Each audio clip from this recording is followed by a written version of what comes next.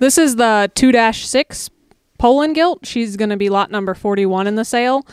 These Polands are pitch black storm chasers. Pitch black was the champion high-selling boar at Des Moines last year that's now at Laird's. And mother of this one was the champion Poland and third overall at Team Purebred in 2015. She recently raised the champion Poland gilt at the Mid-South Regional in 2019 for the Jacobson family. This one's one of those really moderate frame, boxy, short back, barra-making type of hogs, but puts it on a really functional hind leg as well. Love this one's center body and cage.